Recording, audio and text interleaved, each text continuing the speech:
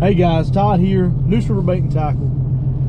I got an invite from my good friend Ben Ricks, wildlife biologist extraordinaire.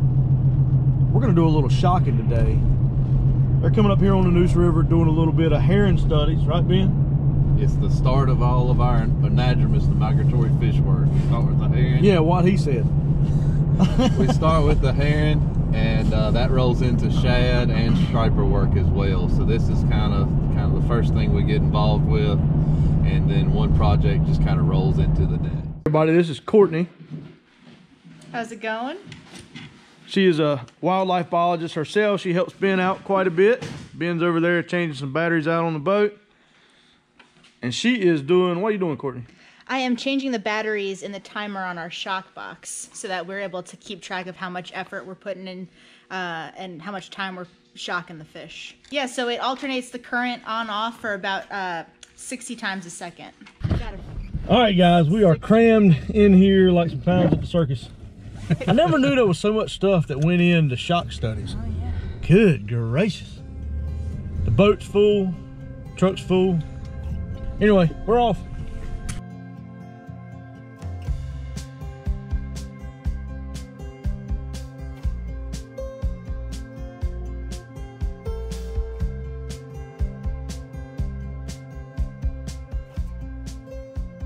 A little bit about electric fishing. I'm sitting on the generator here. This box here rather, is it converts the AC current to pulse and DC current. The boat itself is the negative. The booms out in front of the boat are the positive, and we are essentially birds on telephone wire.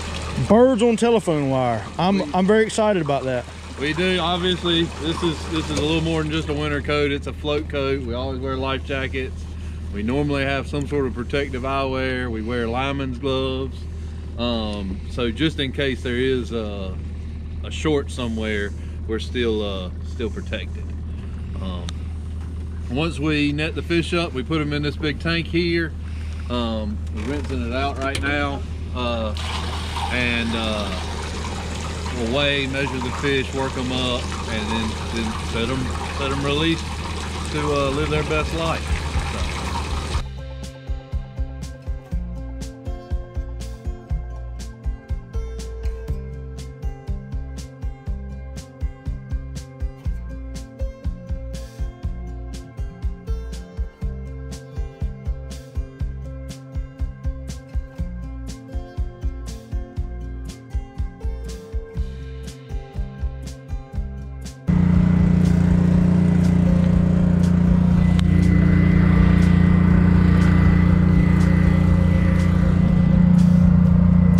What is that, Ben? Gizzard shad. Big gizzard shad. You don't want it, do you? You might call it nanny shad. Nanny shad.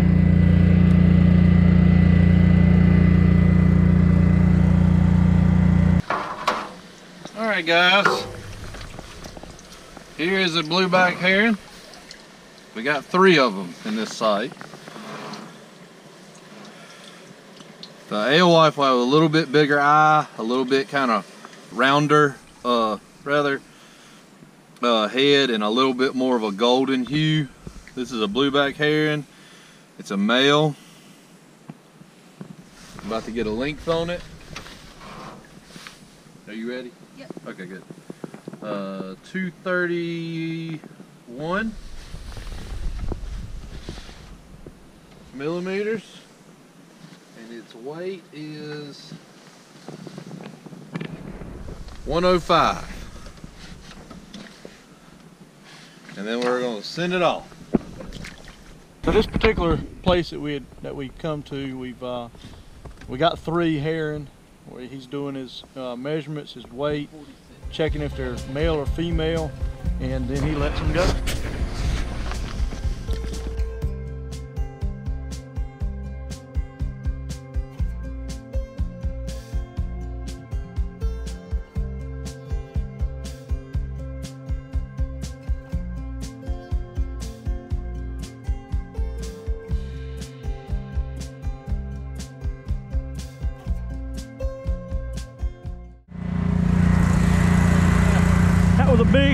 That was a big daggone bowfin. Yeah.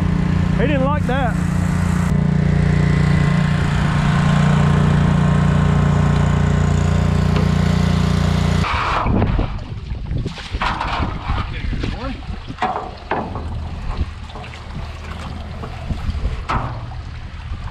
Male, blueback,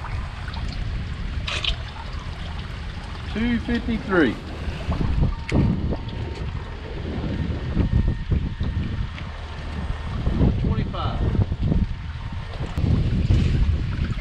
Yep. You almost feel the difference.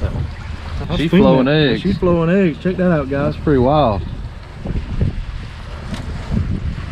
Put her back in for now. Male. 246.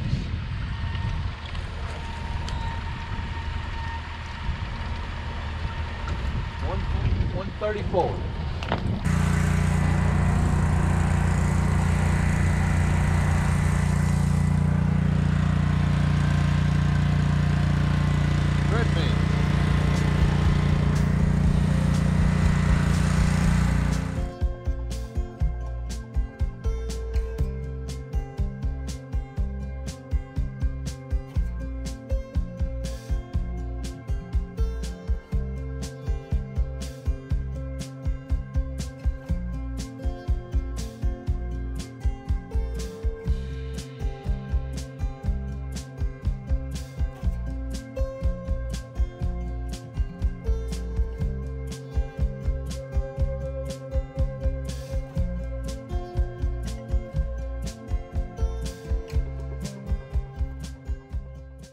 Guys, so we just stopped here, tied up to a tree.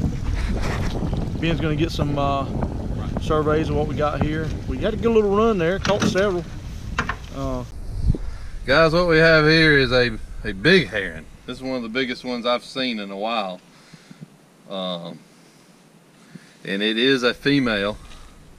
So this is a sign of good things, because it's important to have these larger, older females when we're talking about restoring a fish population. So that is a good size heron. We actually thought it was a small hickory shad at first. Now, Ben, what makes that stand out to you as a besides the hickory shad heron?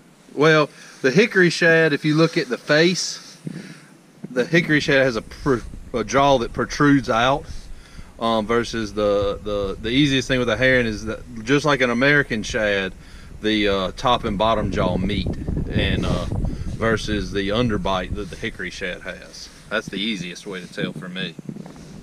It is 315 millimeters, which is just shy of 12.5 inches.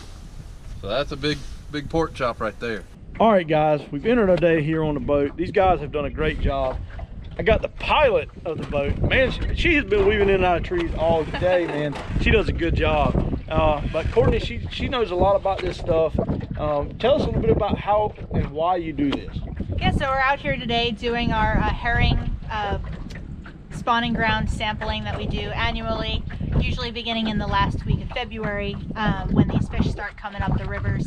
We wait until the water temperature is about 10 degrees before we start sampling, make sure that they're up here in numbers.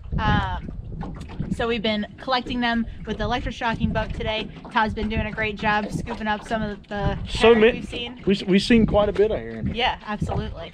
And so we've been doing this sampling since 2007, and that's just the year before the moratorium went into practice here in North Carolina.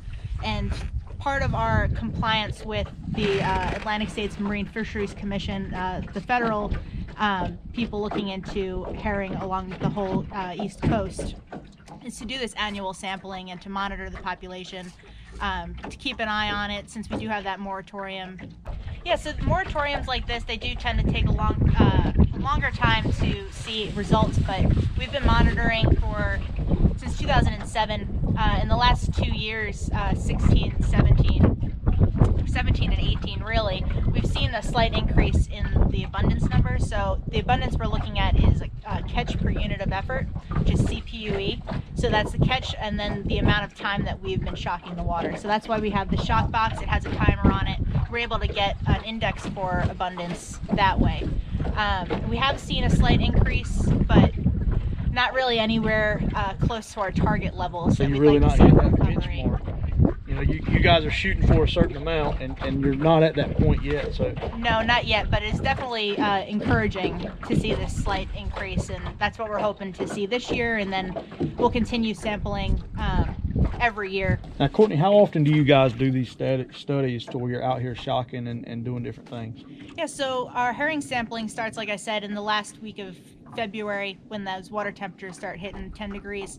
So we'll be out here in our annual sites every week until we see herring populations start to move out. And then we're also out during the week doing our occurrence surveys for river herring. So that's looking in other creeks along the whole Neuse. We're trying to get occurrence data, so presence, absence of where these herring are, what creeks they're using, what kind of habitats they're using. And we're also using this new technique. It's fairly new in the scientific world of this eDNA. So we take water samples and we're able to extract herring DNA from the water samples to get a presence absence, so whether or not fish are using those creeks. No way. So we'll do that. Herring sampling goes until about mid to end of March, but that'll coincide also with our American shad spawning ground surveys and our striper surveys, which will go until basically Memorial Day, beginning of June, depending on what we're seeing, and we're out on the boat almost every day. So you guys are out here pretty much every day doing these studies. I mean, this is pretty much what you guys do. Yeah, we'll be on the boat 4 days a week until Memorial Day. And this is why it's so important for these guys to be out here doing what they do. You know, a lot of people don't really see what happens behind the scenes. Ben and Courtney and I, we've been talking all day. This is so important, and it's really a cool thing that we are able to do to bring this to you guys. And Courtney and Ben, they do a great job. I mean, we've done in and out of cypress trees all day just to be able to find these herons so they can do their lengths, weights, and you know, do potential other studies on the fish. Yeah, absolutely. Well, cool. Well, guys, thank you again for tuning in. If you like what you see, hit the like button, hit the subscribe button, and hopefully we'll have more videos like this for information. And we'll see you next time on the water.